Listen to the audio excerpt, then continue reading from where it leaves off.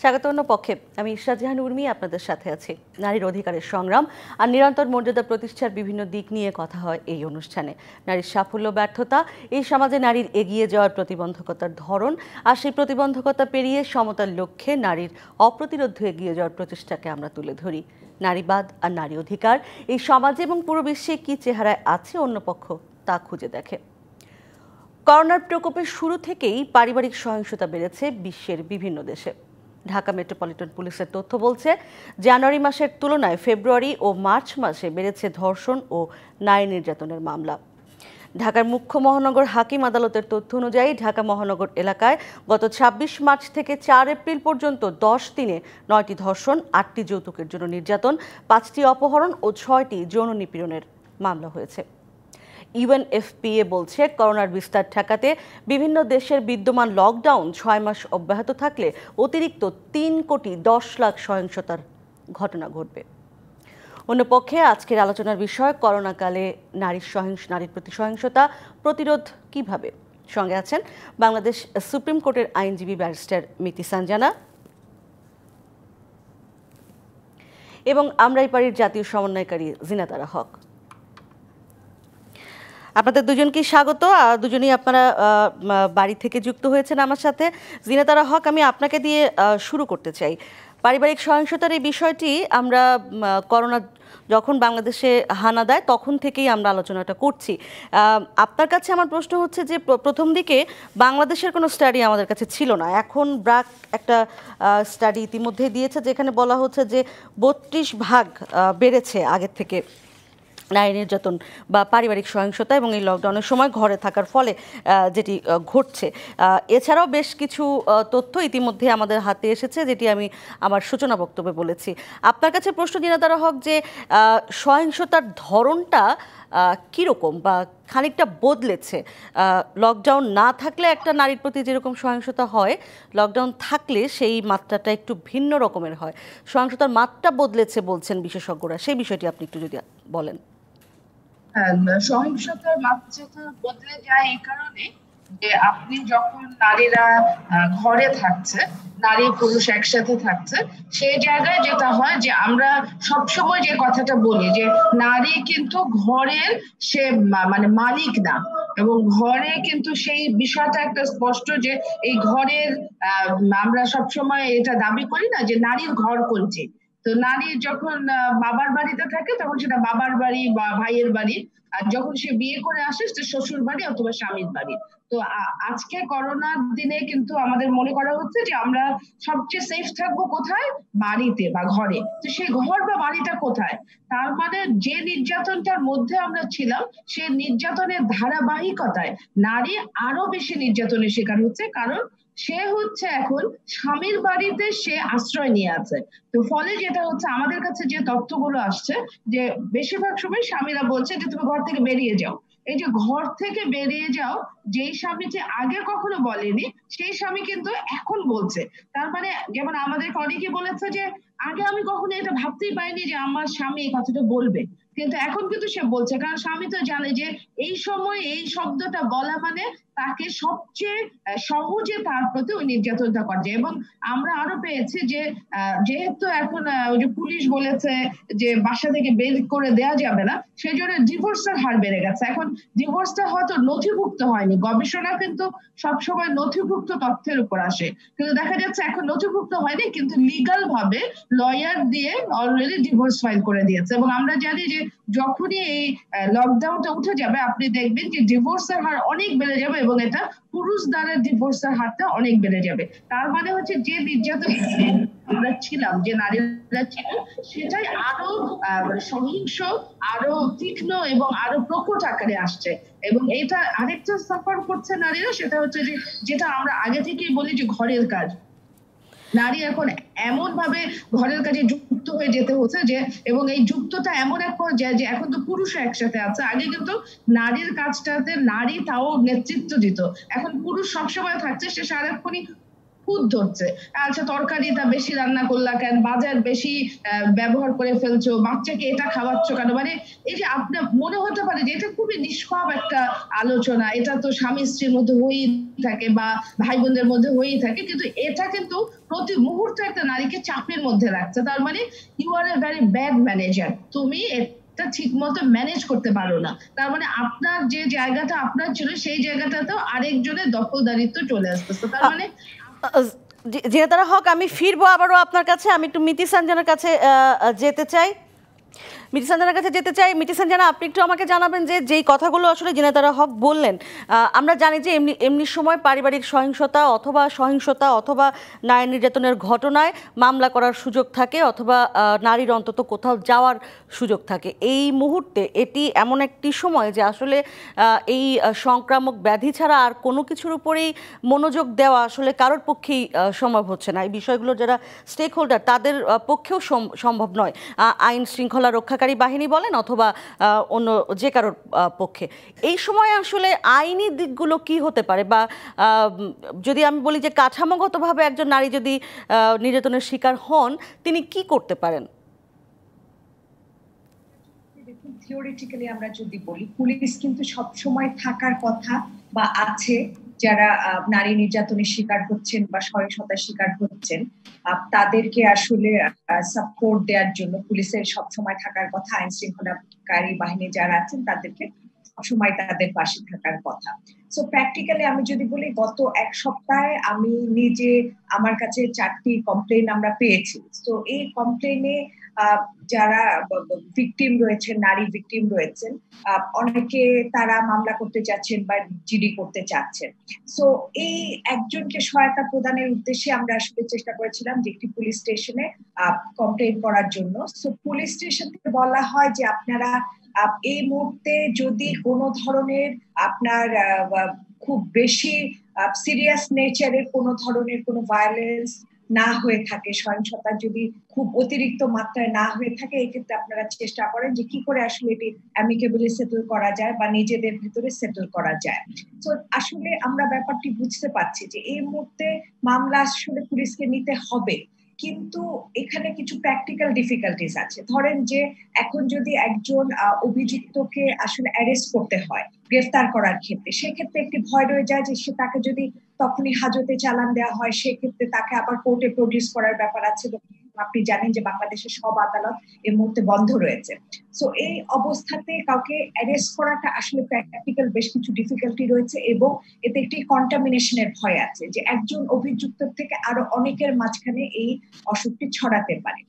এবং আরেকটি বিষয় হচ্ছে যে শেল্টার হোম যেগুলো আছে, সেফ হোম গুলো, সেগুলোতে কিন্তু আমরা যেটা এক্সপিরিয়েন্স করছি যে নতুন করে কিন্তু কোনো ধরনের ভিকটিমকে সেখানে স্থান সংকুলান করা সম্ভব হচ্ছে না বা নেওয়া হচ্ছে না। এর মূল কারণ হচ্ছে যে ঠিক একই কারণ, যে যেহেতু WHO থেকে পরামর্শ দেওয়া হয়েছে যে সকলকে ঘরে অবস্থান করতে হবে এবং সকলের নিরাপত্তার জন্য এখন ঘরে অবস্থান করতে হবে। কাজে এমনিতে অবকাঠামোগতভাবে আমাদের সেফ হোম গুলোতে স্থানের খুব অভাব, স্থান সংকুলান করা যায় না, মানুষজনকে সেখানে অ্যাকোমোডেট করা যায় না। সেখানে এই পরিস্থিতিতে তো আসলে নতুন করে কোনো ভিকটিম যখন সেখানে যাবে সেটি খুব কঠিন হয়ে দাঁড়াবে। মিতি সানজানা, একটা প্রশ্ন আমি আপনার কাছে রাখতে চাই, সেটি হচ্ছে যে একটা ইন্টারন্যাশনাল রিপোর্ট আমরা দেখছিলাম, সেখানে 14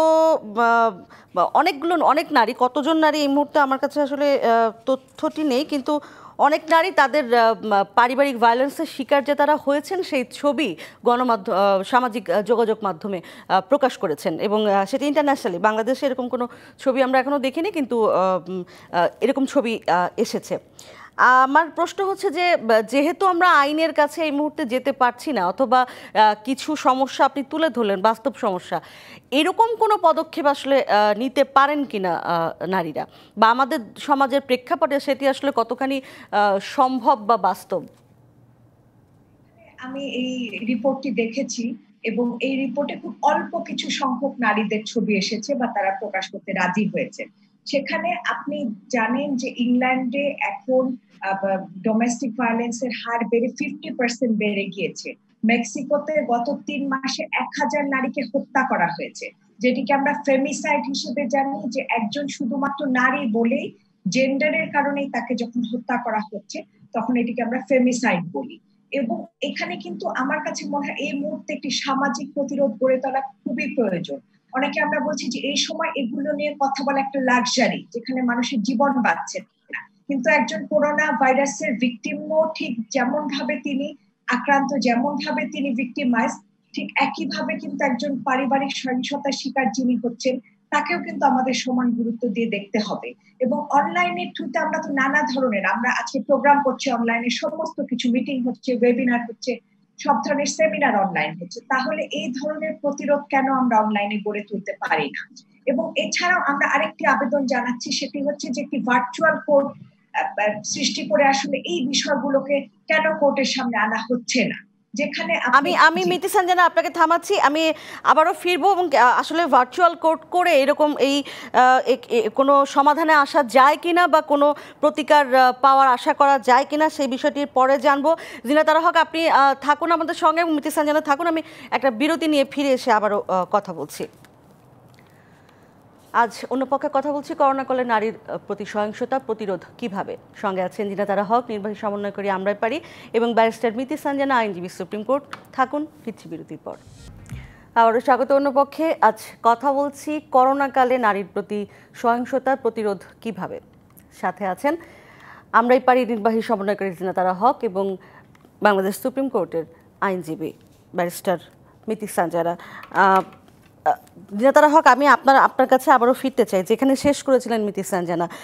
স্কটিশ সান ছিল পত্রিকাটা, আমি এই মুহূর্তে মনে করতে পারলাম নামটা। সেখানে যেই নারীরা তাদের প্রতি সহিংসতা ঘটেছে সেই ছবিগুলো শেয়ার করেছেন। মিতি সঞ্জনা যেটি বলছিলেন যে এই মুহূর্তে যেহেতু আসলে ঘরের বাইরে যাওয়ার কোনো উপায় নেই, এই প্ল্যাটফর্মগুলো ব্যবহার করে কিছুটা প্রতিরোধ গড়ে তোলা সম্ভব।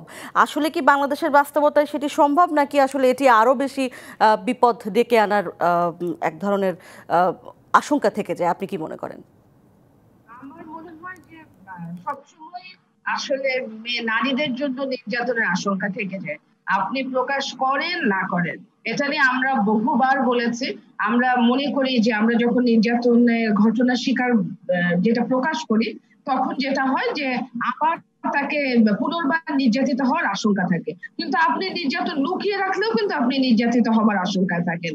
সেক্ষেত্রে এটি আমার কাছে মনে হয় ভালো উদ্যোগ, কিন্তু এটাও আপনি জানেন যে আমাদের দেশে নারীদের হাতে প্রযুক্তির সুযোগ অনেক কম, এবং এটা প্রায় মানে পুরুষের তুলনায় এটা অনেক এত বেশি কম যে এটা হয়তো খুব একটা মধ্যবিত্ত যারা বা আয়ের সুযোগ একটু বেশি তাদের জন্য হয়তো একটি সুবিধাজনক জায়গা দিবে, কিন্তু যাদের আসলে নিম্ন আয়ের জায়গায় আছেন তাদের জন্য এটা খুব অনেক বেশি এটা সুযোগ দিবে না। আবার যদি প্রকাশ করে, কারণ নারীকে তো আবার সবসময় যে কারোর উপর নির্ভর থাকতে হয়, সেই জায়গাটা আবার এই মুহূর্তে আবার এটা একটা সমস্যা তৈরি করতে পারে। তবে আমার কাছে মনে হয় যদি সুযোগ থাকে এটা ডকুমেন্ট করা এবং তারপরে এটা প্রকাশ করা। আমি ব্যক্তিগতভাবে সবসময় নির্যাতনের ঘটনায় আমার প্রতি যে নির্যাতন হচ্ছে সেটা প্রকাশ করার পক্ষে, কারণ আমি মনে করি যে এটার জন্য নারী কোনোভাবেই দায়ী না, এবং এটা সারাক্ষণ সমাজ বলতে থাকে যে লুকিয়ে রাখো, এটা লুকিয়ে রাখা যাবে না। তবে আমি আপনার কাছে আমার প্রথম যে প্রশ্নটি ছিল সেই জায়গাটিতে যদি আরেকবার ফিরি, কারণ এই বিষয়গুলো আসলে একটু পরিষ্কার হওয়া দরকার। যে আমরা বলছিলাম যে সহিংসতার ধরন পাল্টেছে এই সময়টাতে, আপনি যদি একটু উদাহরণ দিয়ে বলেন যে আসলে কিভাবে, মানে পাল্টানোর প্রক্রিয়াটা কীরকম। মানে সেদিন আমরা কথা বলছিলাম যে এখন অনেকেই অনেক বাড়িতে হাজব্যান্ডরা স্ত্রীদের বলতে পারছেন যে ঘর থেকে বের হয়ে যাও, যেটি হয়তো আগে তিনি বলতেন না বা বলার কথা ভাবতেন না, এখন এটি বলতে পারেন কারণ তিনি জানেন যে এই সময় আসলে যাওয়ার উপায় নাই কোথাও। এরকম যদি কিছু উদাহরণ দেন, কারণ এগুলো আসলে ডকুমেন্টেড থাকা উচিত যে সহিংসতার ধরন আসলে কিভাবে পাল্টাচ্ছে।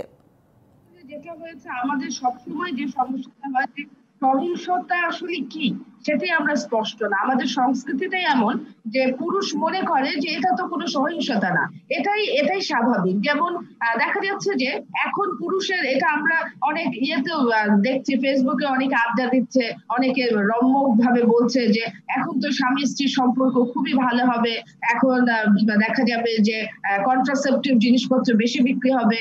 তার মানে মনে করা হচ্ছে যে এটা এখন এই বন্ধে স্বামী স্ত্রীর সম্পর্কে এক ধরনের যৌন সম্পর্ক খুব উন্নত হবে, কিন্তু এটা কিন্তু নারীর জন্য একটা বাড়তি চাপ তৈরি করছে, কারণ নারী একই সাথে ঘরে কাজ করছে এবং নারীর এই যে মানে বাড়তি কাজ, এই লোডের অবস্থা, সে ক্লান্ত হয়ে পড়ছে। এবং আমাদের দেশে যেটা হয়, নারীর জন্য পুষ্টিকর খাবারের যথেষ্ট বিশ্রামের একটা অভাব আছে, তার উপর তার জন্য এটা বাড়তি চাপ হয়ে যায় যখন তার স্বামী আবার বলে যে না আসো আমরা আবার রাত্রেবেলা আমাদের ভালোবাসা করি।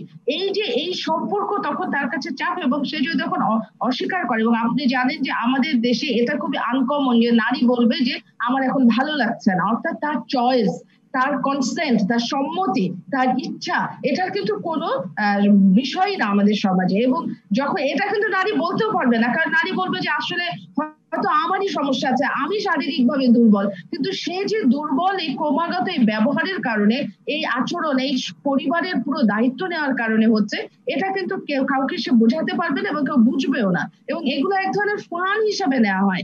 এটা যে একটা নারীর জন্য যদি কি পরিমাণ পীড়াদায়ক, এবং এটা যে ক্রমাগত তাকে শারীরিকভাবে অসুস্থ করে ফেলে, এটা আমরা বুঝে উঠতে পারি না। এবং আমাদের কাছে যে তথ্যগুলো আসছে আরেকটা জায়গা থেকে, যে এই জিনিসটা প্রকাশ পায় না, প্রকাশ পাচ্ছে কি যে না ও স্ত্রী ভালো ব্যবহার করছে না। যখন আপনি অনেক প্রশ্ন করবেন তখন প্রকাশ পায় যে ঘটনা ওইখানে যে নারী আসলে তখন ওই কাজের জন্য উপযুক্ত ছিল না। আরেকটা বিষয় আমরা বলছিলাম যে অর্থনৈতিক ভাবে নারীকে নিঃস্ব করে ফেলা হচ্ছে। আপনি জানেন যে নারীরা সবসময় একটু নিজে সঞ্চয় করে রাখে, বা তার একটা হয়তো সে আয় করে, বা সে আয় না করলেও তার একটা সঞ্চয় থাকে। এখন এই মুহূর্তে যখন সংসারে আর্থিক অবস্থা তৈরি হচ্ছে, প্রথমেই সবাই নজর দিচ্ছে নারীর সে জমানো অর্থের উপর, এবং নারীকে বাবার বাড়ি বা ভাইয়ের কাছে বা বোনের কাছে পাঠানো হচ্ছে যে যাও তাদের কাছ থেকে কিছু নিয়ে আসো। এবং নারী সবসময় তার দামটা বা তার মূল্যটা, তার উপযোগিতাটা সমাজে বা পরিবারে তুলে ধরতে চায়, যে তার কিরকম নেটওয়ার্ক আছে, সে কতখানি পরিবারে সহযোগিতা করতে পারছে। এবং এই সময় আমাদের কাছে গ্রামীণ জায়গায় বেশি যে তথ্যগুলো আছে, যে এই টাকা চেয়ে স্বামী অনেক স্ত্রীকে চাপ দিচ্ছে, মারপিট করছে, মানসিক নির্যাতন করছে, ইভেন বাপের বাড়ি পাঠিয়ে দিচ্ছে যেন টাকা আনে, কারণ তার এই মুহূর্তে হাতে পয়সা নেই। জিয়াতারা হক, ধন্যবাদ আপনাকে। আমি একটু মিতি সানজানার কাছে যেতে চাই। মিতি সানজানা, আসলে এক ধরনের ম্যারিটাল রেপের কথা বলছিলেন জিনাতারা হক, যেটি আসলে এক ধরনের সহিংসতা, এবং এটিকে আমাদের দেশে সহিংসতা হিসেবে মনে করা হয় না। এই বিষয়টি নিয়ে কি আসলে মানে অন্য সময় এই বিষয়টি প্রমাণ করা বা এটি নিয়ে কথা বলার থেকেও এই সময় অন্তত এই করোনাকালে এই ম্যারিটাল রেপ বা বৈবাহিক সম্পর্কের পরে যৌন সম্পর্ক জোর জবরদস্তি করে, এটি এক ধরনের চাপ নারীর প্রতি এবং এক ধরনের সহিংসতা, এবং এটাকে সহিংসতা মনে করানোর জন্য আসলে আইন কি করতে পারে? এখানে আসলে এই প্রশ্নটি বারবার, ম্যারিটাল রেপের প্রশ্নটি বারবার উঠে এসছে, কিন্তু আসলে দুঃখজনক ভাবে হলেও আমাদের দেশে কিন্তু ম্যারিটাল রেপ বিষয়ে কোনো আইন নেই, এবং আইনে আসলে এটিকে রিকগনাইজ করা হয় না। যদি আমরা জানি যে আমাদের পার্শ্ববর্তী দেশ ভারতে কিন্তু এই বিষয়ে আইন হয়েছে, এবং আইন পরিবর্তন করে এটিকে একটি অফেন্স হিসেবে দেখানো হচ্ছে। কিন্তু আমাদের দেশে কিন্তু আসলে যখন ম্যারিড কাপলের মধ্যে কোনো রিলেশনশিপের ভিতরে কিন্তু কনসেন্টের বিষয়টি, যেহেতু ম্যারিটাল রেপকে রিকগনাইজ করা হয় না, কাজেই দেশের আইন অনুযায়ী এটি যেহেতু অফেন্স নয়, কাজেই এর জন্য আসলে আইনগতভাবে কোনো প্রতিকার পাওয়ার কোনো তেমন কোনো সুযোগ আসলে এখানে দেখছি না। তার মানে হচ্ছে যে এই বিষয়টির কোনো আইনগত এই মুহূর্তে নেই, কিন্তু অন্তত লকডাউনের সময় এই ধরনের ঘটনা আর প্রতিকার আসলে নারীরা কি তাহলে আসলে কোনোভাবেই পাওয়ার কোনো সুযোগ নেই? আইনের কাছ থেকে যদি না পাওয়া যেতে পারে, সামাজিকভাবে আসলে সেটি কোনোভাবে পাওয়ার সুযোগ আছে কিনা? এটি আছে।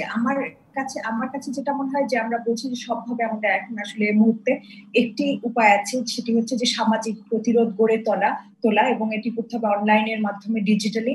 এবং সেই সাথে সাথে কিন্তু আমরা এটাও বলছি যে এই যে আমি আপনাকে বললাম যে 4 জন আমার কাছে এসছে তাদের বিভিন্ন অভিযোগ নিয়ে, এখন এই মুহূর্তে ধর আমি লয়ার হিসেবে আমি কিন্তু কাউকে দিয়ে তাকে একটি পুলিশ স্টেশনে পাঠাতে পারছি না যে একটি অভিযোগ করার জন্য।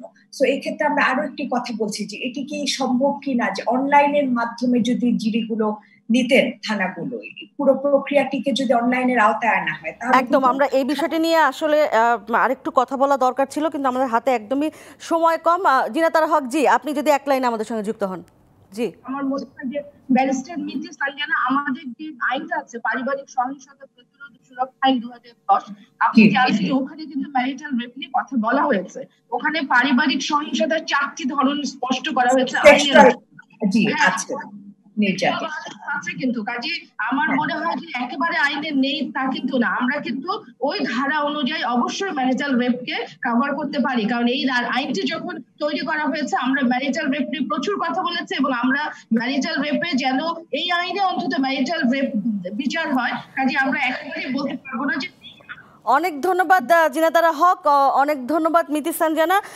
আমরা নিশ্চয়ই এই বিষয়গুলো নিয়ে আরেকটু বিস্তারিত নিশ্চয়ই পরবর্তীতে আবারও আলোচনা করার সুযোগ আমাদের থাকবে, যেহেতু আসলে করোনাকাল পার হয়নি এবং খুব সহজে পার হবে এমনটাও আমরা আশা করতে পারছি না। ধন্যবাদ দুজনকেই যুক্ত হবার জন্য। অন্যপক্ষে ছিল আজকের মতো। ডিবিসির সঙ্গেই থাকুন 24 ঘন্টা।